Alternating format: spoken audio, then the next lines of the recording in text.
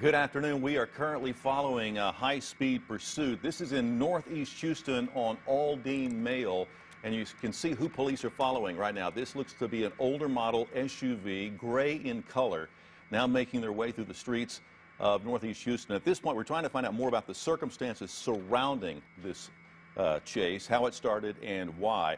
I can tell you that law enforcement will want to know if this driver is armed, because that would impact how they actually approach this vehicle. We'll also find out how many people are in this chase vehicle, and if there are children inside, it could complicate the situation. We see a big truck that's there that has slowed down this vehicle, but you can see police are in hot pursuit right behind in that white vehicle. This is southbound on Chrisman, we understand. We don't know why police initially tried to pull this driver over, but again, he appears now to be slowing down a little bit, was making erratic moves just moments before. Right now, he's moving eastbound, he or she eastbound on Isom as authorities maintain this chase. Again, not sure what the initial call was on this vehicle. Now, if they do believe that this vehicle, this SUV, has been stolen, or they believe it was used to commit a crime, officers will operate under the assumption that the suspect is armed, and that will change the way they pursue this suspect. It will also change the way they confront the suspect when this is all said and done. Now, there are a lot of unanswered questions still at this point, but this we know. The guy is driving this SUV. It weighs about 6,500 pounds. It can do a lot of damage out there on the streets. He's driving fast as he weaves his way through these streets, and these are kind of off the beaten path. People could be unsuspecting, not knowing this vehicle is coming along, and just made a turn on Aldine Westfield. So again, you see up in the northeast part of Harris County. Don't know when he's inland is driving this car. And these people drive erratically, they drive dangerously, and he's been doing this now for 10 minutes. 10 minutes or so. We understand this pursuit, even though it's been just for about 10 minutes or so, 100 miles an hour was the rate of speed at one point. Glad to see that that has slowed down, but you can still see this driver weaving in and out, going against the flow of traffic at one point there. As we approach Tuesday afternoon rush hour, Greg, you mentioned this is off the beaten path, thankfully, but still there is traffic, people making their way home this afternoon. As authorities remain in pursuit of this vehicle. Well, also keep in mind that whatever they have done at this point, one thing is certain now, that whoever is behind this wheel, they will face charges now because they refuse to stop. At the very least, they're going to face charges involving this chase, most likely felony, evading arrest charges, and who knows what else by the time this is over. Let's just hope no one ends up getting hurt. We're going to also be watching to see just how police officers pursuing this will try to stop this chase. If they do, they might try roadblocks. They might try a rolling roadblock where one patrol car gets in front of the chase vehicle, tries to slow down while the pursuing officers kind of close in from behind and just kind of squeeze him in. But again, you can see as he just makes his way through northeast Houston, through these back roads, doesn't really know where he's going to go, looking for a way out, but very rarely do they find a way out. Well, here he's on Abner Street now, kind of weaving back and forth all over the place. Don't know if anyone else is in this SUV other than that driver, but authorities are sticking with this. Well, sometimes they will throw out these road spikes if they can get an idea where they think they're going to be going. It will flatten a tire. Sometimes police just get lucky. They have a flat or they run out of gas, so we can only hope that it ends that peacefully. But again, as you say, just weaving from side to side, I think as much as anything, kind of taunting police, saying, you know, I don't know where I'm going to go, what I'm going to do, but I just know at this point I'm not stopping. Rate of speed, not too quick right here. It was moving a lot faster a few minutes ago. We understand he reached a mile per hour of 100. Slowing down here to make this turn. These are tight turns around this residential area. You're hopeful that there aren't pedestrians as he moves southbound here on Imperial. Well, and you know, we've been covering chases like this for years, and if this guy gets away, it's going to be a first. He'd have to be, you know, David Blaine or Houdini to pull off some kind of magic like this. You see him kind of hanging out of the vehicle. Looks like his left arm hanging out the side. So we know there's one person inside at least. We don't know how many others or why they're wanting to stop this particular vehicle. But, you know, we don't know if he's driving erratically on purpose or maybe he's under the influence. We just don't know at this point. And also keep in mind, sometimes these vehicle chases turn into foot chases, and now he's going the wrong way on the feeder road. He's going against the grain of traffic, and this could end badly. And again, he's making his pursuit This is the feeder road to the Hardy Toll Road, so who knows where he's heading at this point, again in northeast Houston. And drivers are of course, he is driving southbound. Drivers making their way around this guy. I can't imagine that scene as you're just trying to make your way home and you have this SUV coming right at you. But again, he's heading down the feeder on the wrong side there, making a left. At least he's out of the face he's of back the he's back on the right side of the road. The big question for police is, why is this guy running?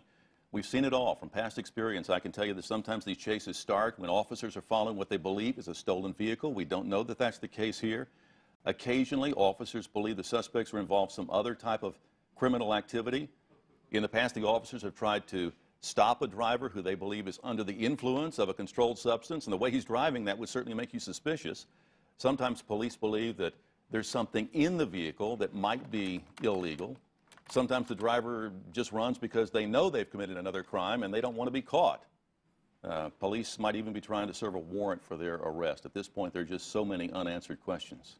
Exactly right, and I would assume they've already run that plate to determine who this vehicle is registered to. But this guy just making some crazy moves in his SUV, just weaving back and forth, not going too quick at all. And as you mentioned, Greg, we're hoping this ends peacefully. We'll stay with this until this pursuit is over. But the erratic driving continues from this guy. Absolutely, and regardless of what they're doing or why, this kind of wild, unpredictable, reckless driving, frequent lane changes, weaving in and out of traffic, side to side, going the wrong directions, it puts other lives in danger, and that's certainly what's happening here today. If you're just now joining us, thank you for watching KHOU 11 News at 4 o'clock. We are following this police pursuit that has been going on in northeast Houston for about the past 20 minutes or so. This SUV now heading back towards Hardy, where this driver was going in the wrong direction. At least right here, he's going in the right direction, but he's weaving all over the place. We don't know why authorities initially tried to pull him over, but he did not yield. He did reach speeds of up to 100 miles an hour about 10 minutes ago. He slowed down a bit, but now he's going back and forth and kind of all over the place as he heads northbound on Hardy. And you see the Hardy Toll Road just there to the left, and he is currently on the feeder road. He saw that spike strip that authorities... And that may help in this pursuit, or at least slow it down to some degree. Again, it's important to know if the suspect is armed at this point. You see him weaving. It appears that one tire may be flattened at this point, just from the way the vehicle is responding now. If the officers feel like they are threatened, and he just rarely almost nicked that car if he didn't hit it, if they feel threatened, they are trained to use deadly force under circumstances like this. Let's just hope it doesn't come to that. So you saw the spiked strip go down. Unclear if his tires cleared it or not. Hopefully not. And then he made that right, that wide right, and clipped that truck. So we're watching to see if he's slowing down at all as he heads eastbound on Mooney. Again, we're about 20 minutes or so into this pursuit. Not sure why this guy is running from police.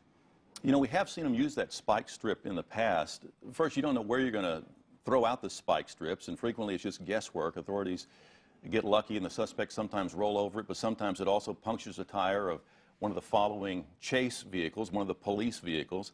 Secondly, even if the chase vehicle hits it, it loses its tires. We've seen suspects ride their rims, doing anything they can to get away. This guy has shown no indication that he's willing to pull over, so he could ride his rims for a while. And a car with a flat tire is even more unstable and unpredictable, and there's a possibility of a rollover, but this is now turned into more of a slow-speed pursuit than even a high-speed pursuit. He's on Wedgwood right now. We do understand that he does have one flat tire, at least one flat tire, so that's slowing down his rate of speed, and hopefully this will be coming to a soon, very shortly. He's riding on one rim, we understand, as he kind of still makes his way down, and in many cases, these aren't so much high-speed chases as they are just shadowing of the suspects, because police don't want to really lose them, and it looks like this could be coming to an end right now. And here, this is turned into the foot chase, and he is off. Abandoning that vehicle after that tire was punctured by that spike strip. Authorities there in hot pursuit of this guy.